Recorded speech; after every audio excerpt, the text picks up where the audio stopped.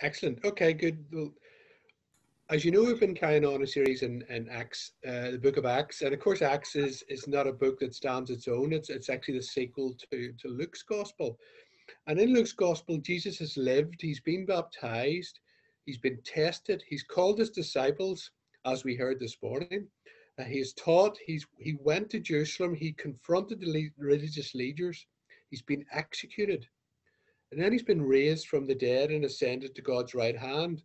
Now, in Acts, then, the disciples receive the Holy Spirit, and Peter has, in Acts chapter 1 and 2, Peter has preached his sermon on Pentecost, and several thousand have responded to this.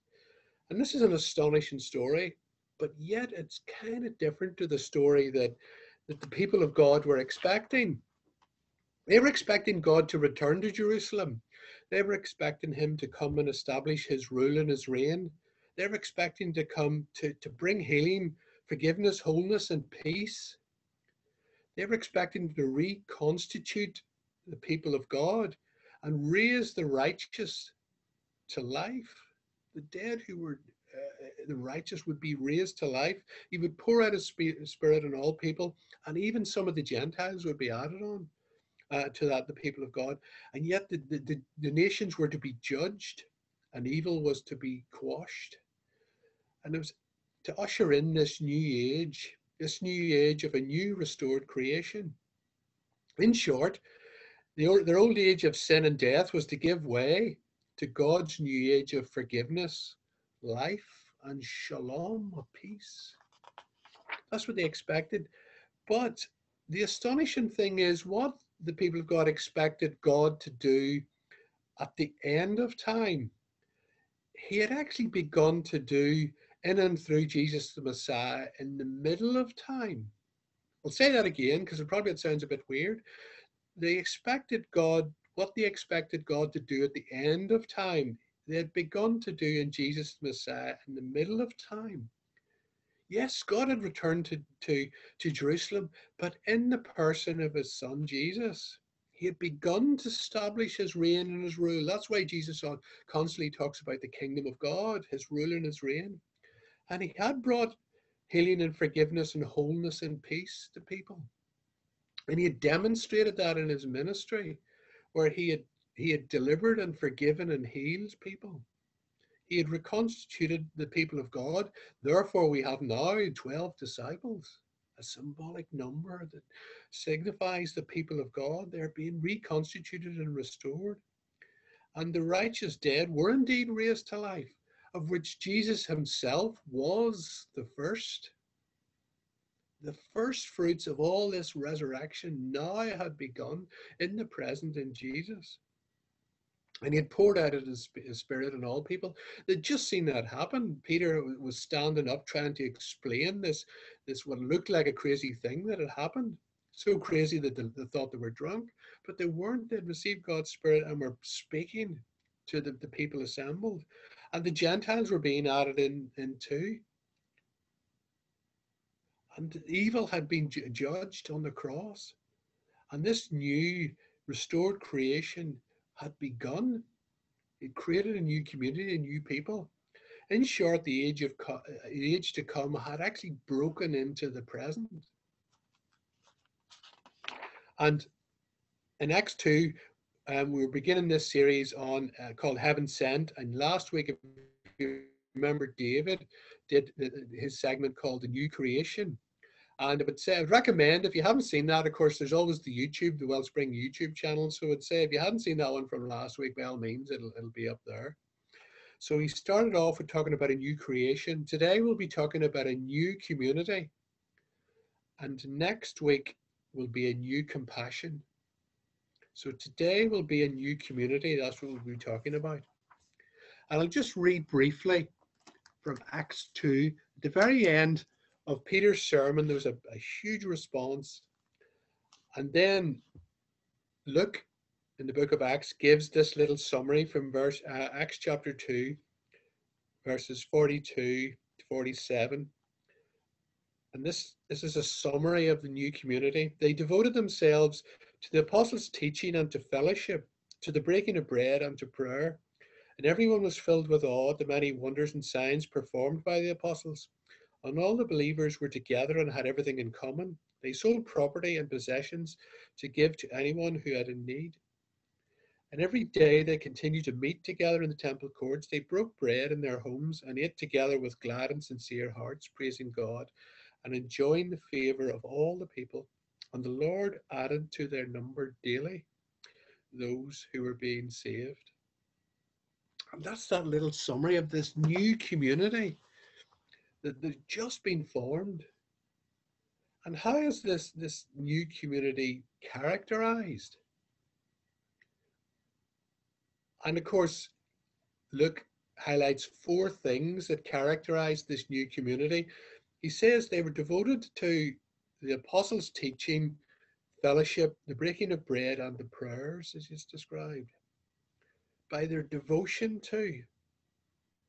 This is not defined, this new community. The new community is defined by their faith in Christ, but this characterizes this new community. And I don't think these four things are meant to be an exhaustive list of everything that characterized them, but yet these are the four core things that they were characterized by. These are four things they focused on and describes as they're devoted to. When it describes them as being devoted, devoted is quite a strong word. It's not sort of they played around with it. They didn't just dabble in it. They were actually devoted to these things. They gave constant attention to these things. And if anything, being devoted doesn't just imply a steadfastness, but it also implies a love for things. Devotion is often expressed, probably you may have seen it, probably most heartbreakingly. Sometimes you have a married couple and they're getting quite old, and one of the couple will sometimes be sometimes quite infirm or quite ill, and the other spouse will devote themselves to looking after that person because they promised many years ago at their wedding vows to look after them in sickness and in health. And sometimes the sickness comes as you get older, and this is an expression of the devotion of one to another, of one spouse to another, that they care for them daily. They care for them steadfastly. They cared for them. They cared for them under all circumstances, even when they're tired, even when they're burned out, even when they're quite depressed. Maybe it's sometimes the prospect, of another day where they have to work hard, but yet they are devoted to them because that love drives them. That love drives them to look after their spouse. And that's the kind of devotion we're talking about here. It's not one of duty, but of love. Love drives them to embrace the apostles' teaching, to meet as a fellowship, to break bread together, and to pray together. So, what was the apostles' teaching, just to sort of start us off? What was this apostles' teaching that actually sounded so different, so attractive, so compelling? Um, and if you look through the book of Acts, the apostles' teachings often recorded in sermons by the various people at various times when they're hauled in front of the religious leaders. Sometimes they give an account of what they're doing, and they give an account. They give a strong account of what they're doing, and this would characterize the apostles' teaching. And what we find in the apostles' teaching, it's actually not that difficult. It's the events of what they had seen and witnessed. They had seen they had seen Jesus, and they had come to recognize that he was God's Messiah. He was a king of David's line, and he had worked powerfully. He had brought the healing and forgiveness and deliverance, what we would sometimes call salvation. And he had demonstrated that in his ministry. He was crucified by the religious leaders. And yet, a crucified Messiah is no Messiah. He's seen in the eyes of the world as a failure. That was one of the things where many Messiahs at the time of Jesus who came and went, but of course they weren't Messiahs because they ended up dead on a Roman cross. And yet the apostles are proclaiming that they had seen Jesus raised. And this was God's vindication that he really was the Messiah. He was the king of David's line, yes, but he was raised to life. Death could not hold him. because he was God's chosen, because he was his Messiah. And he was ascended, he was raised to life, and he was ascended to God's right hand. And therefore, he was the world's true Lord and true King. It's kind of interesting because we're in many ways we're familiar with the story. We know that Jesus died and Jesus is risen, but sometimes the ascension gets kind of dropped off. You know, we're all familiar with Easter. You know, Easter is the core of our Christian calendar when Jesus died and is risen. And we also, of course, as a Pentecostal church, we're familiar with Pentecost and we celebrate that. But somehow the ascension just kind of drops off. It's never really noticed. I mean, can any of us remember when Ascension Day was? We can remember when Easter Day was. We can remember when Pentecost was. When is the Ascension Day? Yeah, it's sometime after it. But yet the ascension is something that declares that Jesus is the world's true Lord and King. He is at the right hand of the Father. He is vindicated and he rules from that realm. He is the true King. And of course, that demands response. If Jesus is Lord and King, as Dan pointed out a few weeks ago, Caesar isn't, and the rulers of this world are not the true Lord. Jesus is that true Lord. And yet, what is the response? Well, the response is that we turn around away from our old life and embrace a new life by following him. And that is our response. And the response is often very painfully obvious in acts where even some quite confrontational. Sometimes Peter points and says, well, you did this, you crucified him.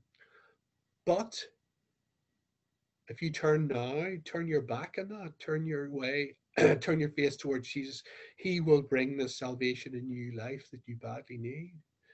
And that forms this core of the apostles' teaching. Jesus as Lord and King, the one who has died and is raised, and the one whom we must respond to because he is the Lord's true King, and we want to serve him alone. And of course, there's much, much more. As the apostles develop their teaching, we find that in their letters and so on. But that is the core of it, of the apostles' teaching. So that was one aspect of their what characterized them. The second was their fellowship together. And this fellowship, this word koinonia, it's a kind of, it's not just fellowship. Fellowship in English is quite a sort of a bit of a limp word.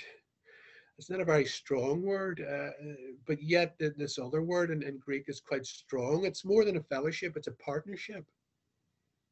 It's a community where relationships are built and maintained. It's something that is living and dynamic, and of course expresses itself in concrete ways in generosity towards one another and helping one another and so on. And I don't want to get into too much about this generosity that was expressed and the compassion that is expressed, because that is where we're going next week. But that is a concrete expression of that.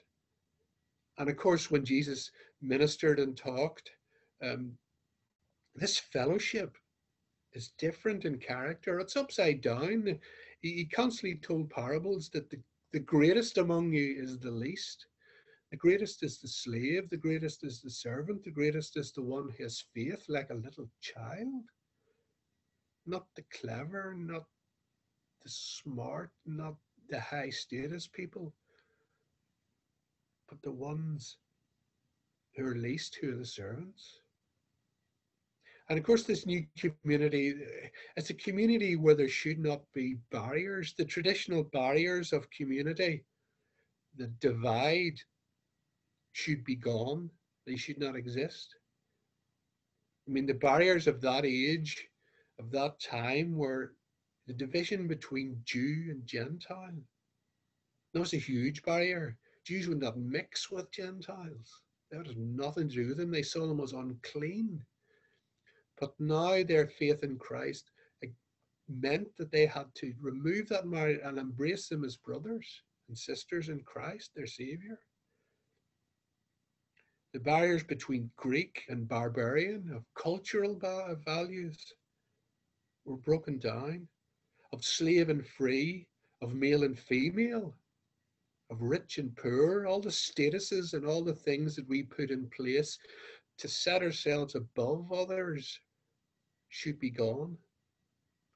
They no longer exist. They no longer have relevance. They no longer, if anything, they should no longer have a hold on us. And it's good to see within our society that the whole kind of gender wars, if you want to call them that, the traditional roles of male having everything are now being strongly challenged. And females and women are now being looked to get true equality. And of course, that's true of race as well. People are challenging strongly the fact that white privilege is no longer acceptable, that race is no longer something that should divide. We should be colorblind, it doesn't matter. But yet, and all these good things that society is doing to remove those barriers, there's one thing that disturbs me, and that is the rise of nationalism as well. That's something that's rising. The barriers of us and them, and our nation is better than yours, and we want to be free of your nation, and all those kinds of things. And leaders are starting to embrace the flag, literally and metaphorically. They're starting to wave the flag vigorously. But flags ultimately divide. Yes, they're only a symbol, but just burn one, burn a flag, and see what happens. And people will be infuriated because that's seen as a slur and a put down. But yet nationalism is on the rise. And what always kind of, I'll give myself an example. Um, it's always interesting in how people like ourselves, I'll take it myself as an example, who love the place where we come from, who love it deeply in Northern Ireland. We love the place. But yet it was so brilliant. Why did I go away and leave it? Expats are often the ones who love to fly the flag most fervently. But yet that place is a place divided by flags and nationalism. And it's a cancer in our society. And yet, as the people of God, we are defined, our identity is not in flags, not in nations, not in status, but in Jesus. He's the Messiah. He is the true Lord that we follow. So education and race and gender and all those status and things that the world would put value in become meaningless in this new community as a true fellowship where all are equal. Well, that's the ideal. Let's hope and pray that we can actually live this out.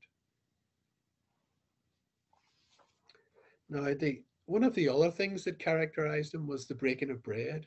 And it's been great this morning that we've shared that together. And we don't just do it because Jesus told us. I mean, obviously he did, but yet we do it because essentially it's a freedom meal. Passover was a freedom meal where God's people were set free, and they marked it as the blood of the Lamb over the doorposts in a way back in the time of Exodus. And of course, we now have that renewed and restored and made fresh in Jesus, who brings us the freedom that we deserve, or we do not deserve, that we desire. That freedom becomes ours in Christ. That's the salvation meal, the one who saves. And we look to that as the core of our community. We celebrate that. Yes, there is a sense in which it is a solemn occasion because it is Christ's death that we remember, but also it's a celebration because it looks forward.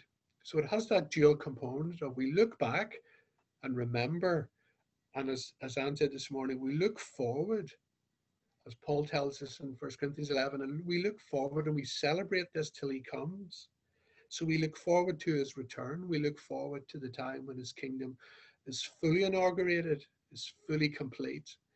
And we celebrate that together because he is the one who will rule and reign and bring that peace and wholeness that we expect, we long for. We lament that it is not here yet. And that meal becomes a celebration of that.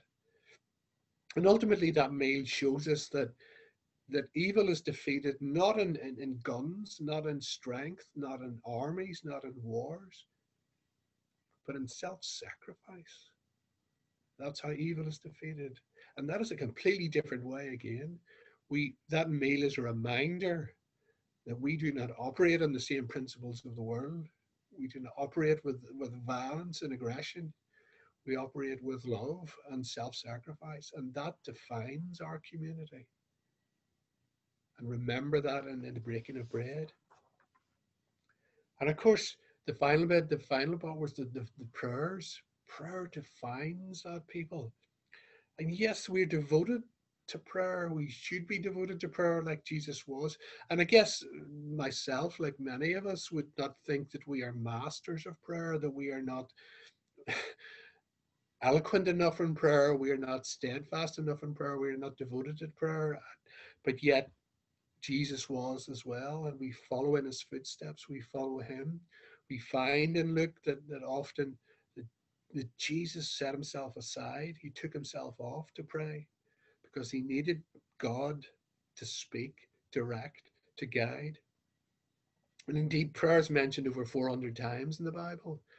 Prayer is it's saturated in all that goes on. And of course, we pray because prayer changes us.